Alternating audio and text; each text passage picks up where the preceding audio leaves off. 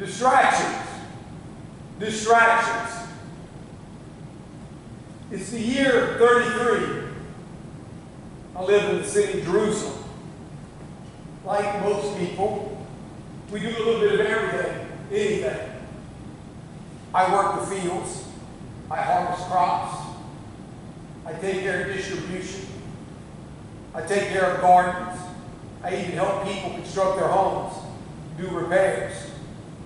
You know, even as a community in Jerusalem, we take turns shepherding.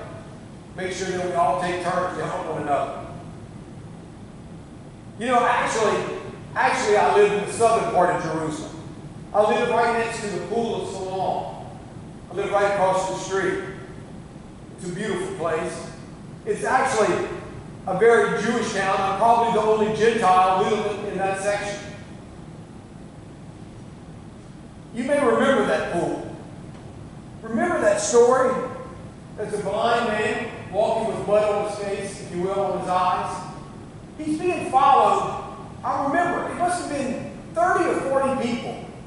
Imagine a blind man leading people who can see.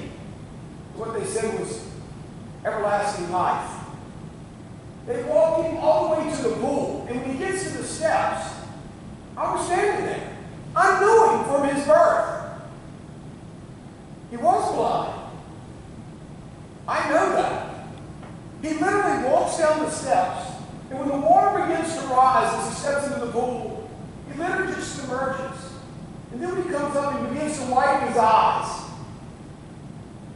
He was blind. But now he can see. You should have seen the commotion, the ruckus, the screams. I couldn't even get close enough to him. It was pandemonium. And then I heard someone say, that was the work of the Messiah. I'll never forget that day. I digress. I'll actually never forget this particular day. I've been living in Jerusalem most of my adult life, and I live in a little 10 by 10,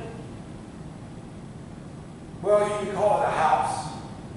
It's made of rock, and I actually fill the openings with moss and clay. The roof is made of thatch. It may not be much, but it's mine. Again, I'm the only Gentile living in a city of Jews. And I admit, when it rains, it gets a little damp in there. I mean, I don't make a whole lot. And sometimes the floor is made of dust when it gets a little damp. You know, I got a little table. It's not much bigger than that. I have 2 chairs, a candle. I actually have a window right next to the door. I put some cloth in it. I have a few shelves on the floor wall. I have no knickknacks. I live off the essentials, utensils, bowls, fabric. And right below it, it's just my bed made of hay. But you know, it was such a beautiful night. I can remember the night because I sometimes would go and I would lay up on the roof in the thatch. And I remember looking up and saying, that has got to be the most clear sky I've ever seen. Everything was so clear. I remember looking at the stars. You could almost name different stars. I remember thinking, man, they're so distinct. They seem to illuminate the whole ground. You didn't even need a torch to walk. The sky was almost like a bluish black. Not a cloud for miles. It's not even a bad breeze. And I remember thinking, wow, this is so beautiful. And I remember thinking, maybe it's a calm before the storm. I came down, it's about 8, it's getting late. I decided that, man, it's time to call it a night.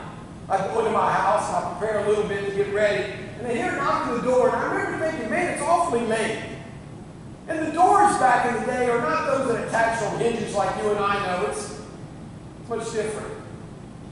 But it does its purpose. I open the door, and, well, there's John. John, if there's anybody in all Jerusalem that everybody loves, it's John. He is pure love. He wouldn't hurt a fly. He wouldn't even think of hurting a fly. I bet you, if you went door to door and asked every couple getting married who their best man was, it would be John. He radiates above. He comes and says, will you go with me to a meal tonight? And I started to laugh and said, John, I'm the only Gentile in the city. We live next to the Essenes. That's very strict Jews. Matter of fact, John's closest friend at the time, the Baptist, way back in the day, well, he was in Essene, and very strict. He said, I want you to go to a Passover meal with me. And I'm thinking, well, I'll go with you, John. He was so excited. He was like a young boy. He was just amazing, the energy he had. We walked down the road. I bet it's not 10 foot wide. It's just dirt. And then we looked at the different houses. Some had candles lit in the windows. Some were in darkness. Some of the families that were able to build a little fence to hold their sheep. You look out into the fields. You see the shepherds manning it. And the road would run directly into this 2-story white house. And it's almost as if the stones were whitewashed. They had a big oval-shaped door, if you will. It was a beautiful door. Had matching windows, 2 downstairs and 2 up. And there was a stairway going up and left. John was telling me that it's a Passover meal, and I remember telling him, John, you know, I wasn't invited. And he said, oh, but please come. Come as my guest. So we go up into the room. The room is about 30 feet by about 15 feet. And inside the room is the shape of a table in a U. They got one main chalice. Chalice of a carpenter. You see all the couches on the outside. And the inside of the U, there's a table, there's a bench. I bet it's not much longer than this.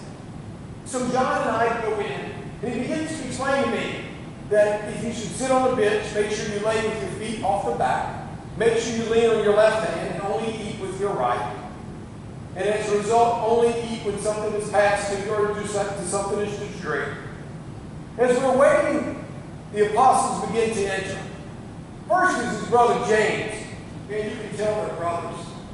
You can see it. You would swear they hadn't seen each other in years. That embrace is only that of a brother. It was John is pure heart. Andrew is a little more distant, but you can tell the commitment. Now, I'm not saying that, if you will, that James wasn't good to me. He was very kind. He'd shake my hand. You can tell it was out of fishing. You can tell that his clothes that may not have been much, may not have been abundance, but they were clean. But he wasn't as open as John. But he welcomed me to the table. And then I realized he'll die in a few years, about a decade more. He'll be beheaded. And then no sooner than James had come in, and then comes Andrew, Peter's brother. Man, he's nothing like Peter. Peter's very gregarious, very outgoing, very outspoken, very direct. Andrew's just the opposite. He's the consummate introvert. He's the one that just needs to keep things to himself. But man, him and John must have been kindred spirits, because they embraced as if they had known each other their entire lives. They probably had to fish together. But just like James before him, the clothes were simple. You could tell he used his own fishing line to repair them. He was very pragmatic. But I'll tell you this, he gave me a very respectful bow and thanked me for coming to pray with him. He comes in and he goes to take his seat. Then comes in James the Lesser. You know, I heard about James. They said he's the one that if you ever ask somebody to pray for him, James is the one you want. I got to tell you, I try not to be conspicuous, but it's kind of hard not to want to notice. They said his knees were like camel skin. That when he would go to pray, he would, whether it was the middle of the street, the middle of the day, the middle of the night, in the middle of the marketplace, if you said, would you pray for me, James the Lesser would have dropped and prayed immediately. And man, you can tell he's all about prayer. Man, my brother and sister in Christ, he's very cordial. You can tell he's got a keen intellect with him.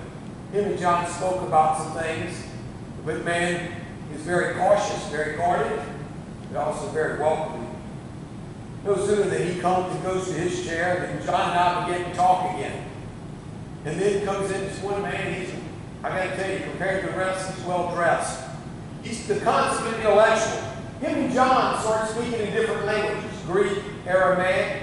They even do some in Hebrew. Man, you can tell he's a little bit better dressed. No doubt it's Matthew. Man, he's a consummate. He understands money and the world. They even talked about different people. When he looked at me, you could tell he was a little guarded about what's he doing here. He didn't know me. But by the same token, he was every bit of kind to me. He shook my hand and he proceeded in. And then not long after that, in came Bartholomew. And then came Philip. Man, Philip, he's a big man. You could tell he's pretty robust. You could tell he's also a fisherman. You could see his skin is somewhat leathered. When he shook your hand, he had that old man strength. When he shook your hand, you knew your hand had been shaken. He was very much guarded. He may have embraced John, but that wasn't going to happen with me. But by the same token, Bartholomew, they're both a little bit up in age, but both of them, have to tell you, they seem to have known each other almost in a prior life. They acknowledged me, but they didn't give me a whole lot of due. They could see they were wrapped up in their own conversation. Tradition holds that they were married. I'm talking to families. And as a result of such, man, they started coming in one time after another. Here comes Thaddeus. Thaddeus is a guy's guy. He's a little taller than the rest. And you would say he's distant, and he doesn't care. He came in, he embraced John, but not like the rest of them. And he just nodded to me. There would be no handshakes. He was guarded, but by the same token, he walked away from a lot as well. I remember later in life, he would be speared to death. He was nice to me, but more than that. And then he goes to take his seat. The brother and sister in Christ. And then one comes in, he's got the greatest disposition of them all. He's just got a sense of humor about him that just seems to radiate. Everybody liked him. As a matter of fact, they would call him as he walked in. It was Thomas. He had a disposition that everybody wanted to be. Everybody wants to be with Thomas, outside of maybe John. Man, him and John hit it off great. He even gave me a hug as he walked in. Man, he lived up to his reputation. He doesn't know a stranger. He no sooner gets in and begins to sit. John and I begin to talk again. And then I realize it's probably time to get seated. And then all of a sudden, my brother and sister in Christ, I can see it's almost like everybody stood still. It's almost like everything in the room changed. It got cold. I didn't know where to sit, so I turned to tell John. And the guy that walked in, man, he looked like somebody like the world was on his shoulders. He looked overwhelmed. His clothes were tattered and torn. He looked disheveled. He looked nervous. Man, he was sweating. He was perspiring. As a matter of fact, no one even acknowledged him outside of John. Even John really didn't hug him. He called me over, but I didn't know if he called me over to introduce me to Judas or just to make sure I was closer to him. When I tell you that man looked at me, his eyes were pitch black. And I'm not just talking about the iris itself. I'm talking about the eye was pitch black. He said a shiver down my spine that I'll never forget. I remember him taking a step back as if somehow another man may touch. He walks by me and he goes to sit on the inside of that bench. I don't think much of it at the time. And then as John says, well, I think it's time to take our seats. I begin to walk, and then I notice John says, as he leans over and whispers, you need to sit on the bench. And I remember thinking, of all people, I looked at John as if to say, why? I'm not even supposed to be here. But I don't want to sit next to him. I wish I had the courage to say it, but I just didn't. As he began to walk me around the table to seat me, man, all of a sudden the door opens up. Make no mistake about it. Everybody got up from their table when Peter walked in. You can say he's not the rock. You can say he's not the lead apostle. You can say he's not Protos. You can say what you want. But at the end of the day, everybody recognized Peter. Peter did not go to them. They went to Peter. He actually embraced each and every one of them. Held them by their shoulders. Asked them how they were. And everyone gave their due. Judas never moved. John brought me along, and I got to tell you, Peter gave me the look. Make no mistake about it. Your fault, my fault, nobody's fault. There better be nothing that goes wrong here. because you were here. But you're welcome. He was at arm's distance. He shook my hand, and I got to tell you, that is one big man. He is thick, he is robust, he is determined, he is resilient. His grip made Phillips and them look like, man, they didn't even know how to shake a hand. You could tell he'd been on the water. His skin was almost like a leather. You could see his eyes and creases. It looks like he'd been through the ring. He was gracious enough to say, well, any friend of John's is a friend of his.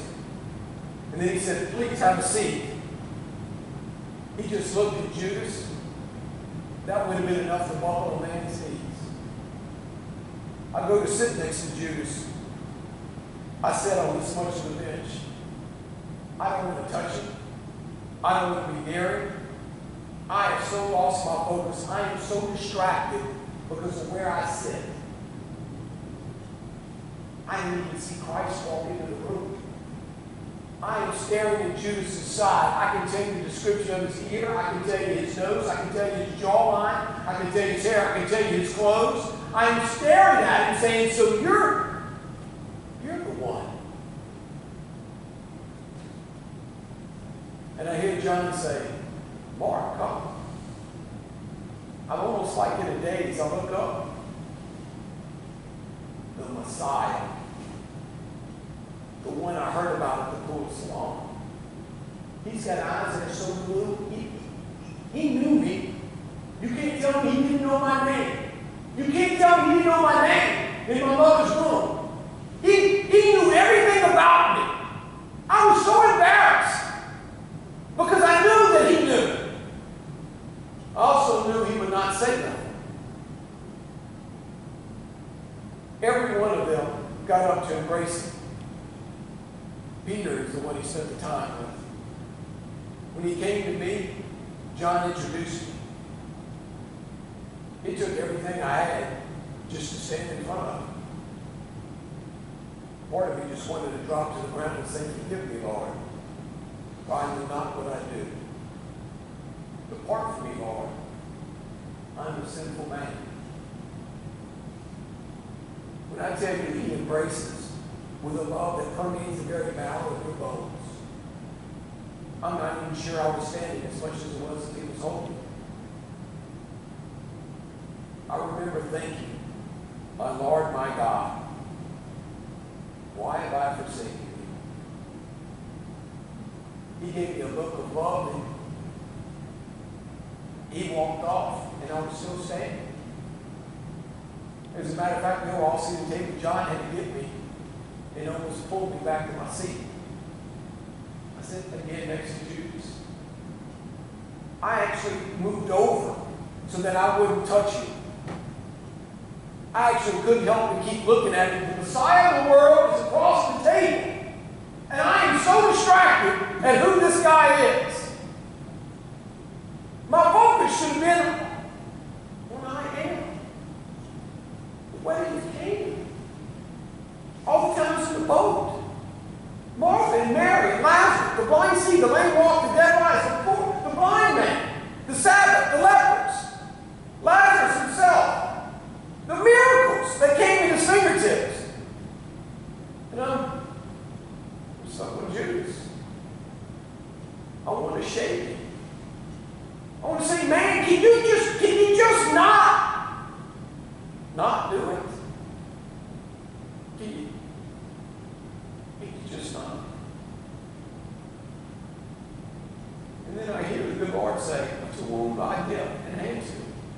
I watched Peter talk to John. I watched John lay his head on the Savior's chest. I can't hear the whole conversation, but it sure doesn't sound good. I watch him dip. And it's almost as if on cue. He dips and he reaches out and Judas' hand and immediately goes out. And I'm thinking, oh my God. I almost want to stand up and say, stop! Do you not know what you're about to do? You're 2 words away from being saying, Judas, I'm sorry. I remember just watching. I remember watching him get up to walk out. And the I am was sitting right there. I never paid attention. I remember I don't even want to get up from my little peace. And then I hear the more words. My flesh is true food, my blood is true drink. And if I'm not in you, you are not in me, you will not have eternal life. I'll watch them raise the bread. I'll watch them raise that chalice. Judas leaves before he partakes.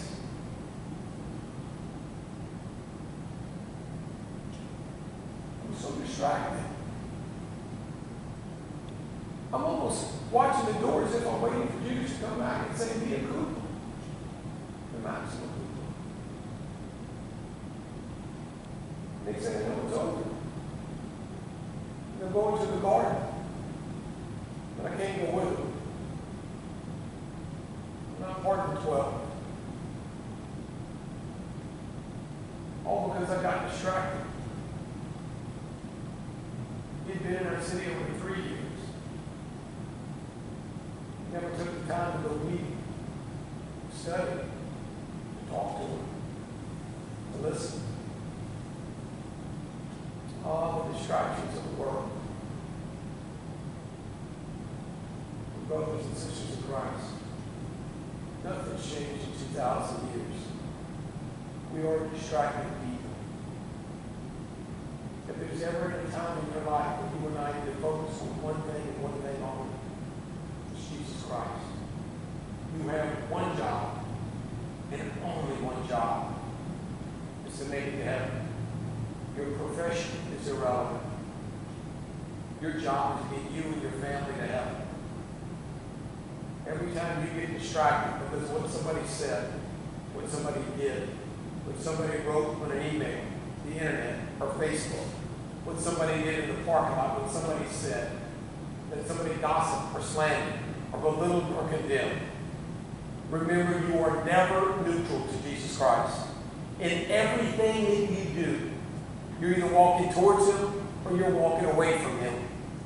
Do not allow yourself to get distracted, because there will come a day when you will stand before Him naked and alone. There will be no arbitration. There will be no mediation. There will be no nothing. There will only be judgment. You and I will hear only one of two statements. Welcome home, my son, my daughter. Oh, how I have waited for you. Well done, my child. Come to me. Or he'll say, depart from me, for I don't know you.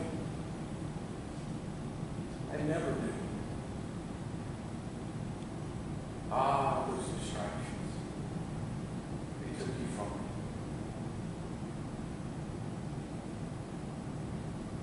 My brother and sister in Christ, I leave you with the words of Winston Churchill. And I'm paraphrasing. You will never reach your goal. You will never reach your goal if you stop to throw rocks at every barking dog. Be on guard of those distractions. They come from the evil one. Your soul is at stake. Amen? Amen. In the name of the Father, and the Son, and the Holy Spirit. Amen.